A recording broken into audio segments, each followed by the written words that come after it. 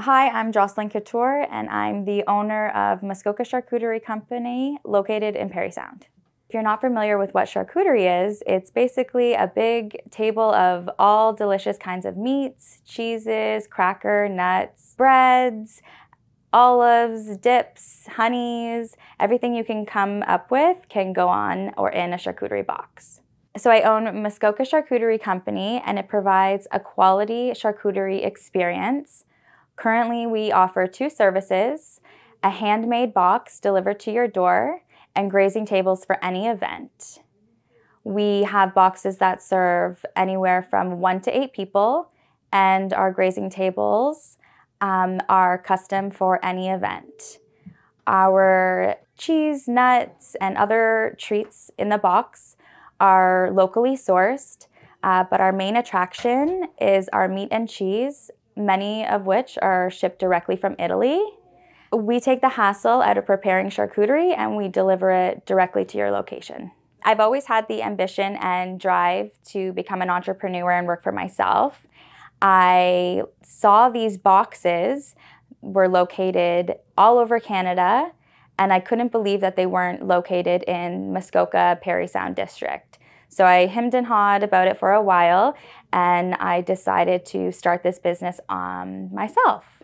Muskoka Charcuterie Company was born out of an opportunity and passion. I saw the potential within the business because it wasn't located in Parry Sound. I wanted to offer something unique and different in Parry Sound while contributing to my community in hopes to expand. My hopes for this business is to hire young people for preparation, delivery, and really make an impact in my community. And now that COVID is behind us, when people are getting together for weddings and celebrations, that's really where we see our business growing. My biggest factor and strive for success in this business is my daughter Maple. My husband and I moved to Parry Sound not knowing anyone. We had a baby in 2019 and didn't really realize how difficult that would be, not having any family or friends around. The Parry Sound community has welcomed us in. It's been so heartwarming, the support we've had, and I want to do what I can to give back to the community of Parry Sound.